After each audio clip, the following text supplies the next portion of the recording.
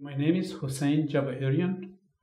I was born in Iran and in a Sufi family, and I started doing yoga, actually transcendental meditation, in '73 with Maharishi Yogi, and I practiced that until 1995, where for the first time I met Yogi Bhajan, the master of Kundalini Yoga.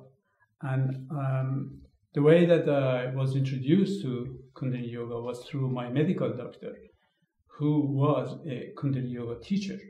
So I accidentally came across him, and he taught me, and he encouraged me actually to go to summer solstice for white Tantric practice. So that was really something exceptional.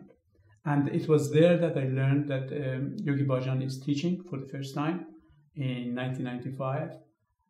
And I started taking courses with him in '95 and continued into 1996 for the level 2 teacher training.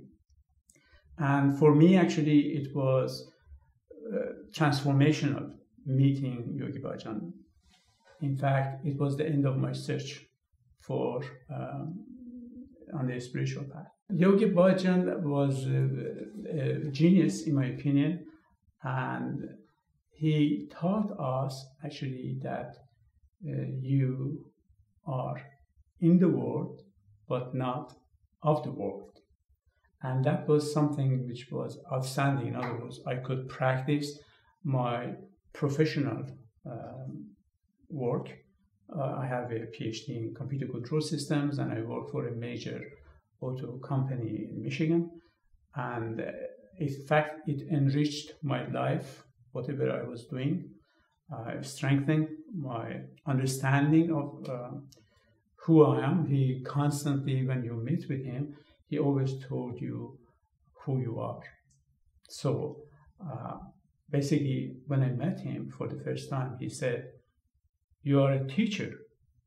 So I kept it in my mind, and I became a teacher. So in that sense, it was transformational. It was a blessing, actually, to get to know him. It was very liberating. The entire meeting and practicing of Kundalini Yoga and white Tantric to me was transformational. Basically, Yogi Bhajan mission was peace, but he was of the opinion that you cannot create peace without individuals being peaceful with themselves. So that was his focus. As you know, the Sikh religion is very open-minded about various cultures, people with different backgrounds, very receptive.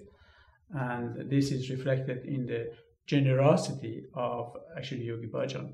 He would admit students of all faiths.